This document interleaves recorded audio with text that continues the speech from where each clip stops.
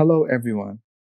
I'm so glad to be here with you in this video, in which we'll discuss a section that has been confirmed from our friends and colleagues as one of the hardest to be studied. So we'll try together to make it clear and easy. We provided this video with Arabic subtitles so that you can follow up easily. In order to get the full benefits of this video, we recommend that you watch it while you are studying our 10th lecture. What makes this section special is that as we speak about articles, there are two dimensions to be considered, a scientific and a lingual one. So by the end of this video, we'll be able to tell the general form of an article and some procedures and methods to treat menorrhagia. Before we start, we have to ask ourselves an important question. What is an article? An article is a piece of writing that concentrates on a certain topic. And as we are speaking of medical articles, we should know that medical topics will face us up. And it's important not to forget that an article's form varies a lot between journals and authors. But the form and the components we are going to explain are those that we are going to be asked about in the exam. We get the article from a journal, which may have many others, and we see in the article many major headings that may also contain subheadings. And these headings and their literary value is what we are going to study and fully understand in this session. As you can see here, this is the article that is involved in our subject, and it's divided into its major headings, as we said. So we have a title, authors, summary, introduction, results, discussion, and references. In the head of the article and before anything else, we'll see the title. The purpose of the title is to give you an idea about what you are going to read and to let you know why this research was done. Medical Research Council randomized trial of endometrial resection versus hysterectomy and management of menorrhagia. The mention of the word research indicates that we are investigating a certain case. But what do we investigate?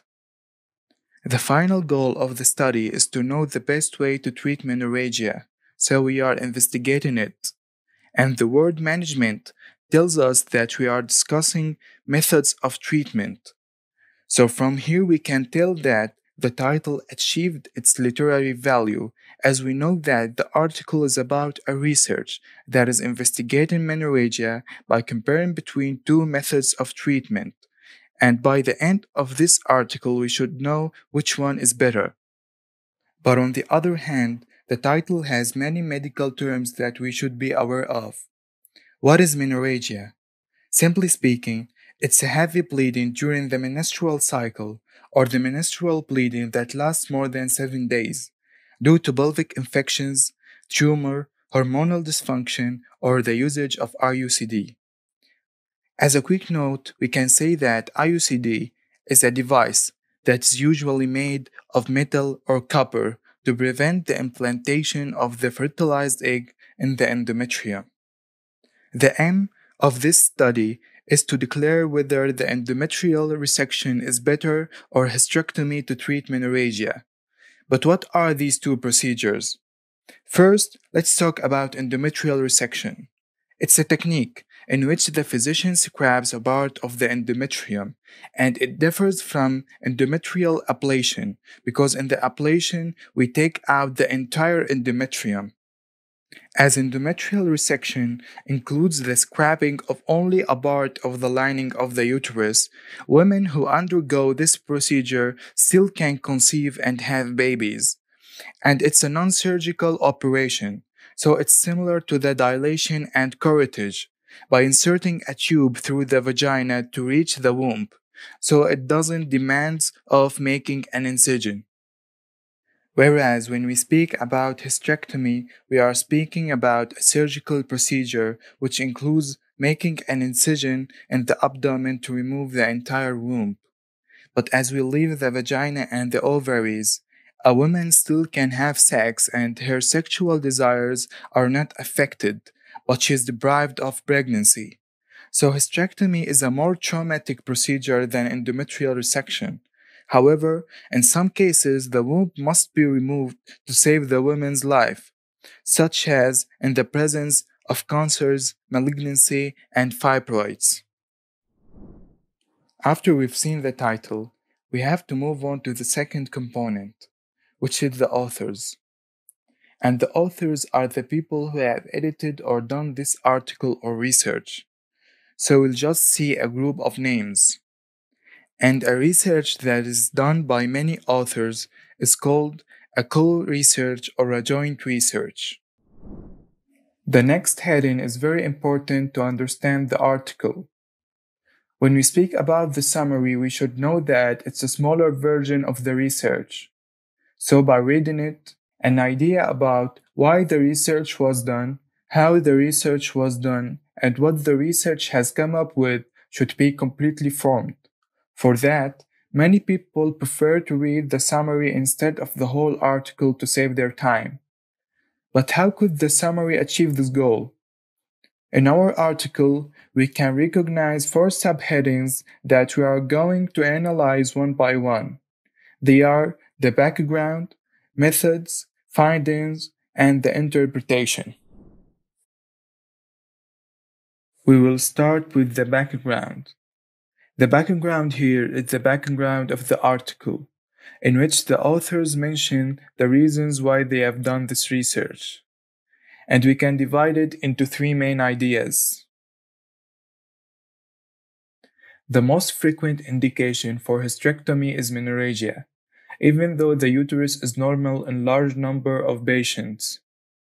So they are telling us here that before the research, doctors used to resort to hysterectomy whenever they detect a case of menorrhagia. Although in large number of patients, they could have avoided it and looked for alternatives. While the second part says that transcervical resection of the endometrium is a less drastic alternative, but success rates have varied and menorrhagia can recur.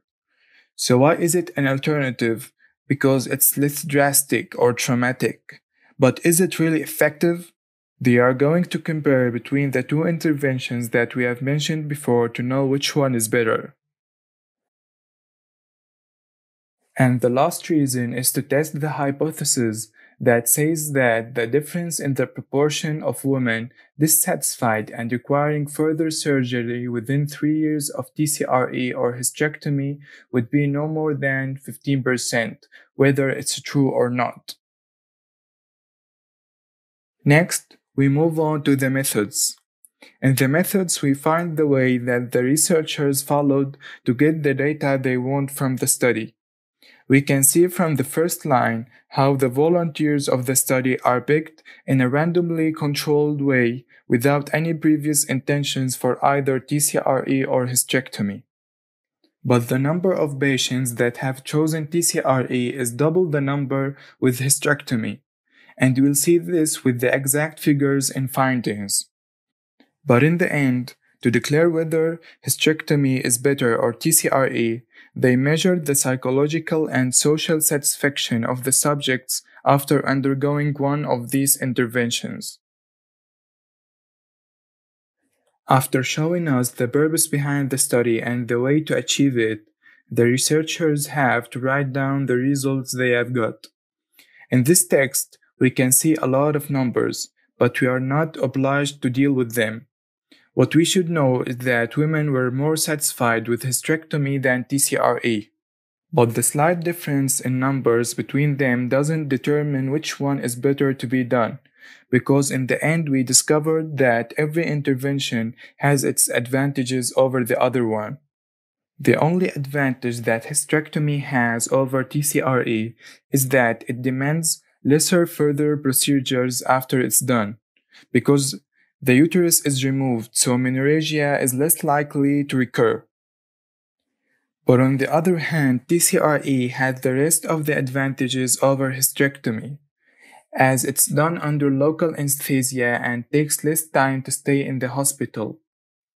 And most importantly, women still can conceive after it. And in the end, to get the final statement of the research, we have to take a look on interpretation. TCRE is an acceptable alternative to hysterectomy in the treatment of menorrhagia for many women with no other serious disorders. So we can consider TCRE an acceptable alternative for hysterectomy, but with a condition that the woman has no other disorders. And this note is very important for you to keep in mind, because in some cases, TCRE isn't acceptable and hysterectomy must be done in cases of malignancy or fibroids, as we said before. Now, in the next passages, we'll find the same ideas of the summary but in a more detailed way. So, in the introduction, we can see how the researchers are showing us the possible ways to treat menorrhagia.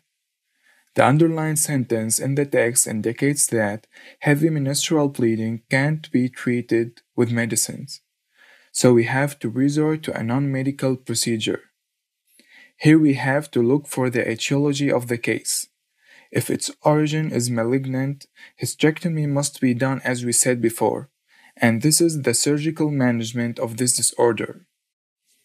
But if it's caused by a benign etiology, endometrial ablation or resection can be done as a non-surgical alternative.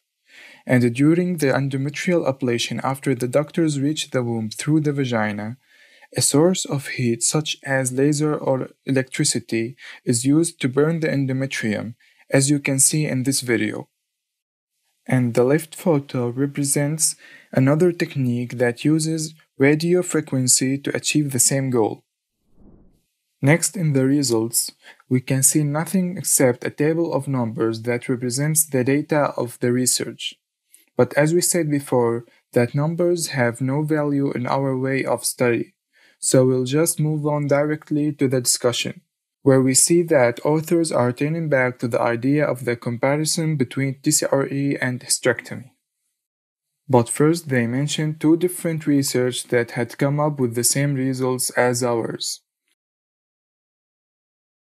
The first one is done by Greenberry, which is the name of a scientist, and it says that menorrhagia has a bad influence on the mental health of the patients. And he did his experiments on patients who attended to gynecology clinics without visiting the hospital. Whereas the second research for GAF shows that hysterectomy has its benefits over patients with this disorder, as we mentioned in the findings of the summary. But why did they mention these studies? To say that they have got the same results in our article as they investigated menorrhagia. But they also experiment TCRE besides hysterectomy, and they find that it has almost the same good influence as hysterectomy. So we'll say it for the last time. We can't determine whether hysterectomy is better or TCRE. But TCRE is a safer and easier non-surgical alternative as long as the patient has no other serious disorders. Now, in the end of any article, we must see the references, which play a big role in the reliability of the article. And this is what is called evidence-based medicine. So by adding the references, the authors are showing you that you can trust their information because it's taken from a trustworthy journals or research papers. There are many ways and types to add references, but it's enough for us now to be able to read and understand the references that are mentioned in our article. So we'll pick the first one and read it. Magos A.L. is the name of the author, while Management of Menorrhagia is the title of the study. BMG refers to the British Medical Journal. 1990 is the year of issue. 300 is the number of issue, while 38 to 1537 is the number of pages where you can find this study. At this point, we can say that we have finished all of our article, but there's an extra heading that you may find in other articles, so they added it to our subject. It is patients and methods. This part of the article usually comes after the introduction and before the results, and it's used to describe how the patients are recruited in the study. First of all, We have to ask the patients for their permission to use their health information to complete the study. And then we should assure them that their information is used for scientific purposes only. And to save the patient's privacy, each patient is given a number instead of his name. So when the doctor is ready to start the treatment, he calls a coordinating center and the patient is given an appointment on the randomized schedule. And here is the end of our video. I hope you find it useful. As always, our team is waiting to get your feedback and answer your questions anytime you want. Thank you for watching. RBC's team, we carry your oxygen.